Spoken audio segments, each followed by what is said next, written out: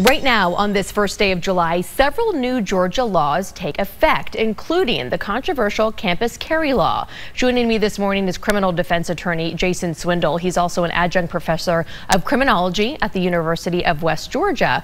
Good morning, and thank you for coming in to talk about this. Good morning, Megan. I'm glad to be here. Let's talk about the basics. How will this work? Where are the guns allowed on campuses? Well, it's really pretty simple. First of all, you've got to have what Georgia calls a firearms or a Georgia weapons license. In order to get a Georgia weapons license, you have to go to the probate court and apply for one.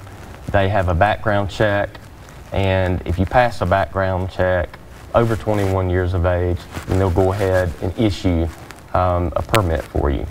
Now, when you have the permit, as of today, you can go onto any public university campus, not necessarily private, but public universities, and you can carry a concealed weapon on the campus. But there are certain excluded areas where you cannot carry a concealed weapon.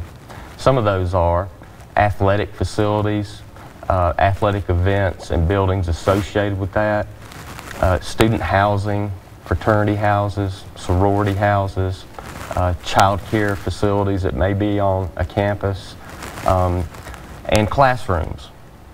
And most importantly, you can't carry them in offices where the professors actually sit and work.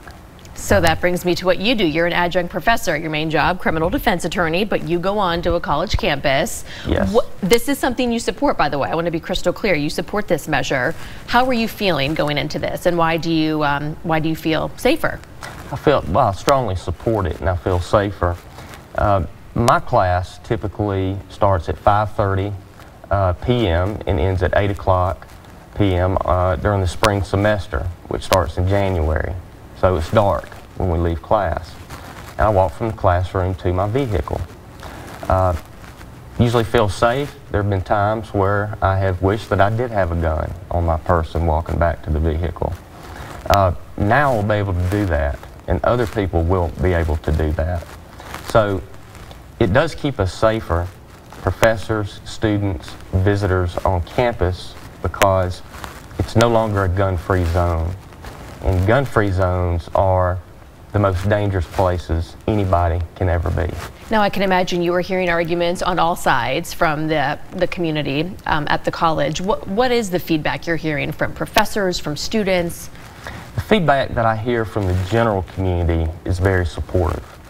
Now, some of the college professors, some of the university presidents across Georgia do not support this. I respect their opinion. I respect the way they feel. The way that I feel so strongly about this, or the reason why, is just basic logic. When you have a predator who wants to attack somebody, they're going to find the weakest point in the weakest person. Where do you go to do that? You go to a place where people cannot defend themselves.